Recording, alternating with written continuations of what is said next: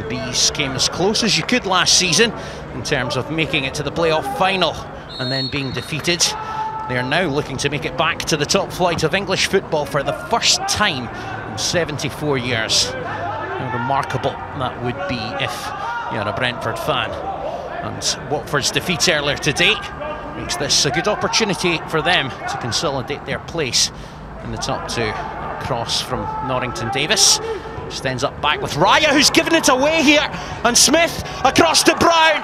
And it's a gift-wrapped opener for Stoke City here. Less than 30 seconds on the clock. And the Potters are ahead. And it's another clanger at the back from David Raya. One of these free kicks.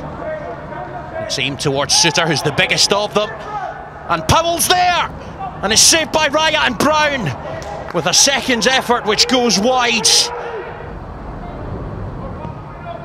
And it goes, and Reed's there! Oh, and Winston Reed, what an opportunity that was for the defender. I'll tell you what, you don't get many free headers in the box against Stoke City. Stoke's last league win here was way back in January 2000. And here's a chance for Brentford to perhaps level it. Da Silva coming in there. Fosu still lurking. It's back into the middle and Suter heads it away.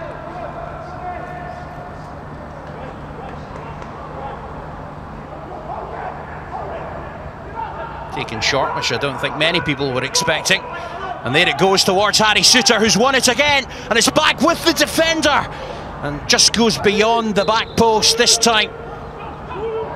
But just taking their time once more. Da Silva out to Fosu.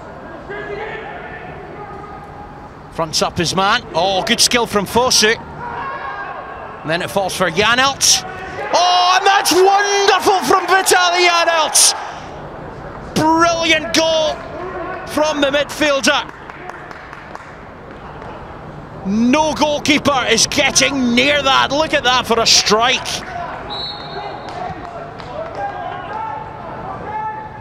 Third goal of the season for Janelt.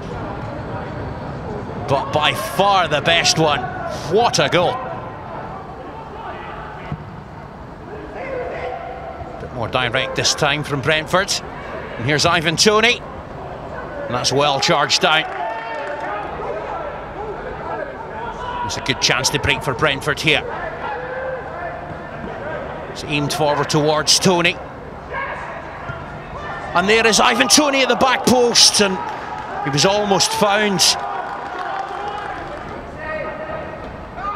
So many of these nice passing moves from Brentford. And the shot's well saved by Angus Gunn that time. Had to look sprightly, the keeper.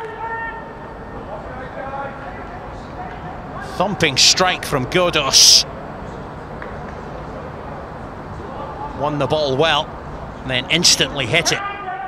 And that's a good overlapping run. Norrington Davis stands up the cross. Powell's in there.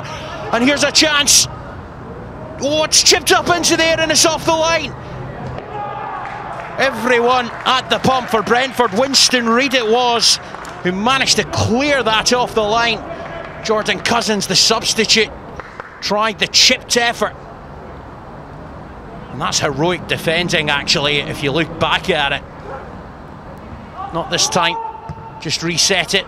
And then the cross goes high from Thompson. And Powell on the turn. Can't hit the target.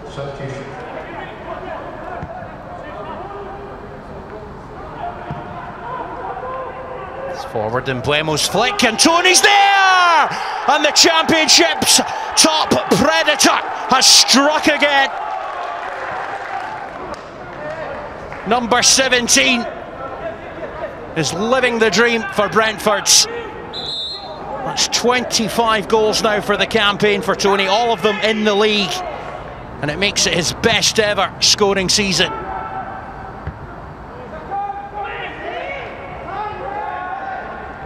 Stoke need to get the ball forwards and quickly, but they won't manage to do so. And it's Brentford who recover from falling behind within the first 30 seconds to record a vital win at the top of the Championship.